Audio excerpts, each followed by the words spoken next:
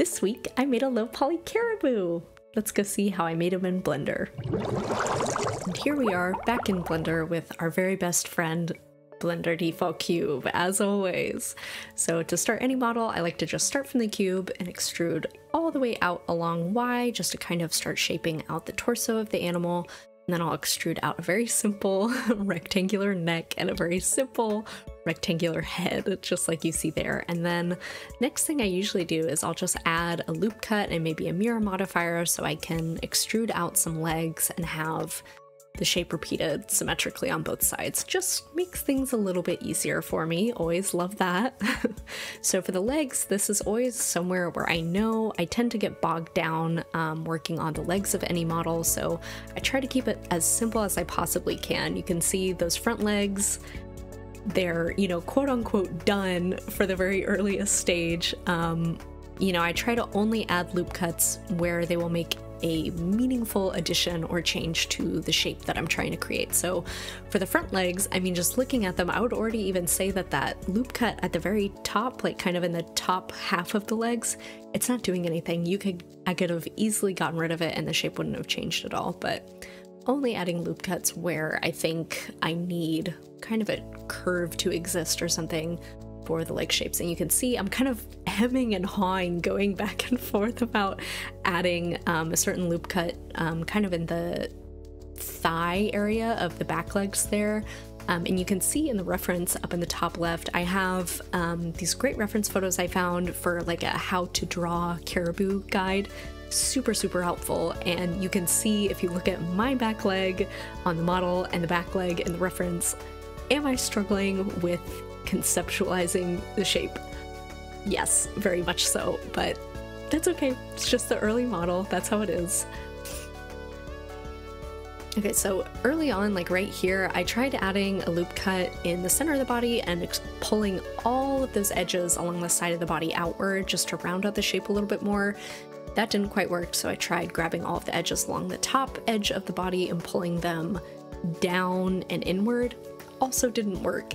Generally, it's probably not a good idea to grab all of the vertices or all of the edges along, you know, a very long loop, like along the entire top edge of the body, because all those vertices are they're at different heights is one way to think about it. So if you try to move all of them in the same relative direction, unexpected things are going to happen. So it's easier to just adjust smaller sections of the model at a time rather than all of the vertices along the entire, like, one side of the body.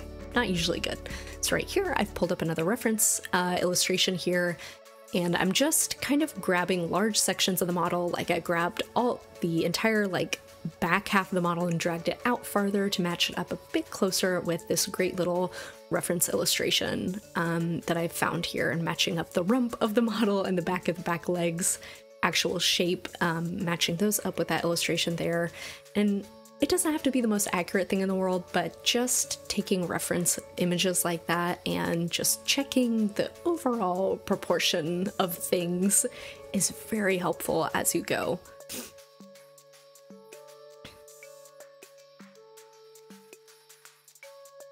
Okay, I'm gonna take my knife tool and I'm just adding some cuts here so I can extrude out some little reindeer ears. We haven't even talked about reindeer versus caribou, so not reindeer versus caribou like they're about to fight, but just where would, you know, rainbow versus rainbow. Hello?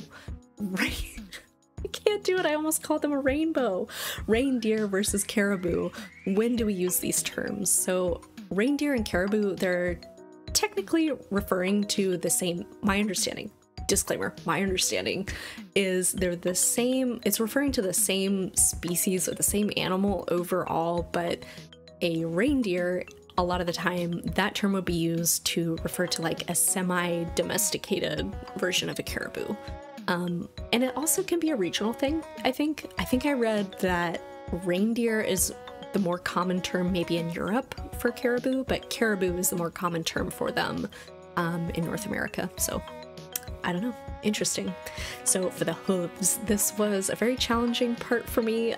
Their hooves, the way I originally made them, they just have perfectly cylindrical like horse hooves basically, and That's not what their feet look like. Reindeer have cloven hooves. They're kind of split in two, like little fingers kind of on the bottom of their legs. And these great big hooves are actually very advantageous for our good friend, the caribou. So when they're walking on snow, for example, they spread out really wide and kind of give them a sort of snowshoe effect is what I've seen it described as. Like just having these really widespread feet allows them to step on snow without maybe slipping in so much. And they're really helpful for the different types of terrains that caribou or reindeer will encounter when they migrate. So caribou actually end up swimming a lot along their migration paths. They may have to swim a lot, and the hooves also, like being able to spread their hooves very wide, it also allows them to kind of paddle through the water, so they can be very good swimmers. Okay, I've added a couple, this is very exciting, I've added a couple loop cuts to the face, and we're kind of getting the shape of an actual muzzle now, which is great. I also took kind of the middle few faces along the bottom of the neck and just extruded those outward, and then just pulled some edges out and away from the neck to create this kind of beard that they have. Caribou have really fluffy little necks. I've seen that, like the fluff that actually hangs down from their neck, I've seen it described as, I've seen it called a dewlap before, which blew my mind because that's a word that I haven't read or seen or thought of in like 1,000 years since I cared for lizards. Well, I care about lizards. Let me be clear. I care about lizards. I meant I haven't kept a lizard. I haven't thought of the word dewlap since I kept a lizard that I had a green anole, and it would display its dewlap, which is like it's this little like red pouch that comes out from under their neck, and they bop their head up and down, and I think males do it as a territorial display. It's been so long since I've even thought about that, but it was very fun to remember about lizards just now when I was reading about caribou. But they also have just this dewlap on their neck, but isn't used for the same purpose. They can't, you know, expand it or get rid of it the way a lizard might. They just have fur hanging down from their neck, but a fun lizard moment. Okay, so again, pulling up a reference illustration here and just kind of matching up some of the anatomy. I didn't totally match my model up one for one with that one. I don't remember why exactly. I think the illustration, I think the torso was like a little bit longer, and I tried that and felt crazy making my model have an even longer torso than it does right now. So things don't always have to be an exact one for one, but the references always help. So the leg shape for the front legs is actually getting a lot closer now. The reference photo that I have pulled up on the top left there is really great for understanding the actual leg shape of the caribou, because you can kind of see from more of a 3/4 angle and really get a sense for it, just like the sort of like knobby shape of their little knees that they have. So the base model is just about done at this point. I'm making a couple more little changes here, just gonna make a slightly rounder shape and extruding out a little bit more of a rump for our caribou here, and also so I have a place to extrude a tail from, always helpful. Making a few adjustments to the belly and trying to round out the top of the back legs just a little bit more. At this point, like when I have most of the base of the model done, I try to really make sure that I have the topology that I want before I UV unwrap, because the more I want to change the actual geometry of the model once I've UV unwrapped, it's not the end of the world, but it is definitely very annoying to have to go back and forth after UV unwrapping, just because if I change the geometry, then the UV map changes, so I have to unwrap again, and you know, nothing crazy, but just really try to make sure that I have the model that I want before I start texture painting, just to make things not awful. Okay, so for the antlers, I've just added a cube here to the top of the head, right between the ears and the eyes. Originally I took my, just like the knife tool, and I tried to add an extra cut on the top of the head, and I was just gonna extrude out from there, but it just didn't work out. I don't remember why, and well, maybe it might have been because I'm trying to think of why I decided to do it this way. Maybe because originally when I tried to extrude the antlers out directly from the top of the head, they were going to be like flush against the edge of the head, and it just looked really weird because they're actual caribou with their antlers. They'll be, you know, they're not going to grow like right up the sides of the head. They're gonna, you know, be in a bit and on the top of the head. So I don't know, it just made more sense to just do it this way for me in this situation, but it was really simple to do it this way too. Just a cube and just extruding out and making kind of a curved shape and extruding out, you know, the little just different branching off sections for their antlers. And caribou actually have like massive antlers. I'm sure it varies between species, but a lot of the ones that I was looking at, the reference images, like indescribably massive antlers, just enormous. And it would have been accurate, but it just would have looked a bit ridiculous on my low poly model if I'd made the antlers actually proportionate to what they really look like. So the antlers for the model that I ended up making, they're much more cartoonish, as one would expect for, you know, a toon shaded low poly model. For the antlers that I actually ended up making on this guy, I ended up looking at a lot of like vintagey Christmas decorations, like drawings and illustrations and paintings of reindeer that you'd maybe see on older Christmas cards and stuff. I don't know why it is, but it's just like, it seems like when we think of reindeer like around Christmas time, they're always depicted with having these like much thinner, like I'd say like tree branch like kind of antlers instead of what they really look like. I don't know what that, like, I'm very curious about why that actually is. I don't know if maybe it's because, like, you know, maybe in the US, because we're more used to seeing deer with antlers. Like we're pretty familiar, I would say, Americans anyway, we're pretty familiar with the shape of deer antlers, and that's what I think the antlers on a lot of like Christmas decoration style depictions of reindeer, that's what their antlers usually look like. They look like kind of tree branches or what you'd see on a buck. But yeah, so old Christmas decorations were really great references for my model, and I would say my caribou in particular, I was very influenced by the antlers in like the claymation Rudolph movie, you know, especially Rudolph's dad. I think his dad is Donner, I think.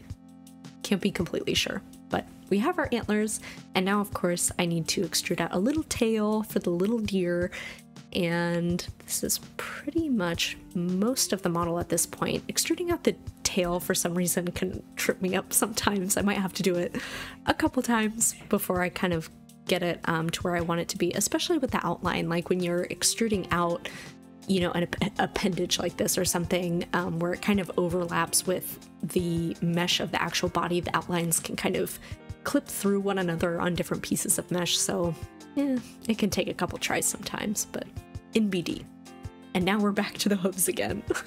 Back to the cloven hooves. So I ended up just adding just a few extra cuts so I could kind of drag an edge backward at the middle of the hoof. Yeah, just like you see right there, just dragging an edge backward to create just kind of a triangular shape for the hooves. It's not necessarily the actual hoof shape that a caribou has. Like, caribou actually have 4 separate little toes on their hooves. They have 2 big ones that you normally think of when you see their like cloven hooves, but they also have 2 like smaller little toes kind of on the back of the foot that I didn't end up modeling just because it kind of got into that like too much detail, slightly uncanny kind of level of detail for a low poly model, but always fun to know.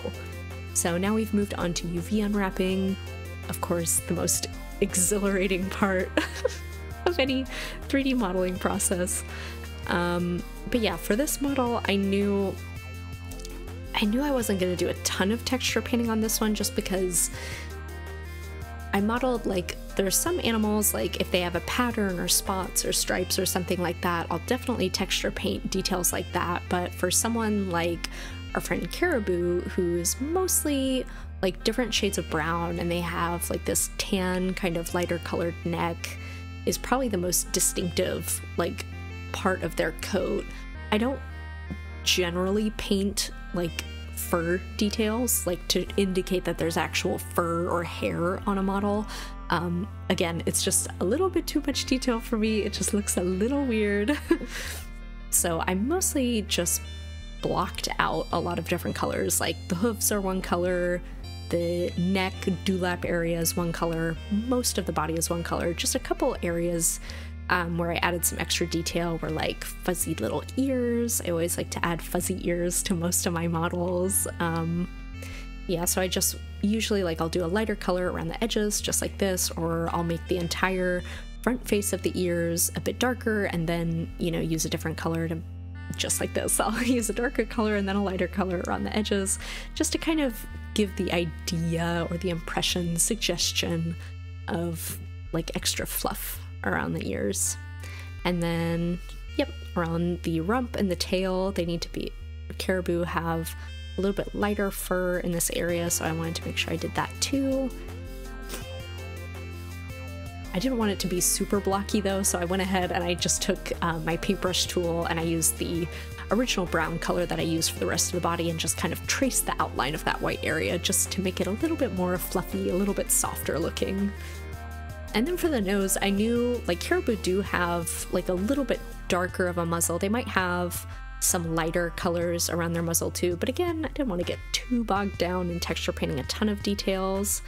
I tried placing the nostrils in a variety of different places. I tried some heart-shaped nostrils, which I love to add to my models, but for the Caribou, I just didn't feel like it made sense. Like they have, again, they have a really distinctive shape to their muzzle and their actual nostrils, so I wanted to try and represent that as much as I could with my somewhat limited drawing abilities. And of course a little tiny little smiley face kind of. And here we have our final Caribou model. And there's a fun Caribou fact that I forgot to share with y'all during the video. Both male and female Caribou can grow antlers. Very cool. I'm not sure if they're the only type of deer that can do that, but it is very unusual and extremely cool. So go Caribou, very cool.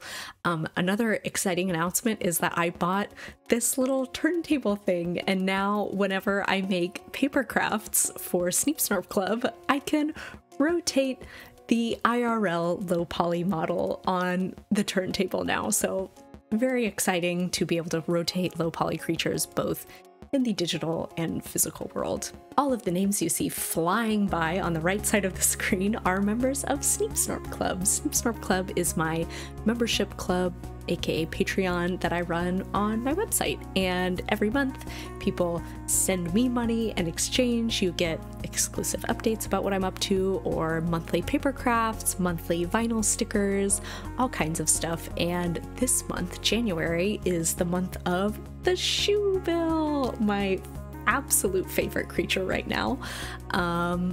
Yeah, join Sneep Snorp Club for paper shoebill and shoebill stickers. I'm hoping to make a time-lapse commentary about modeling shoebills later this month, so there'll be all kinds of things to see soon. Bye!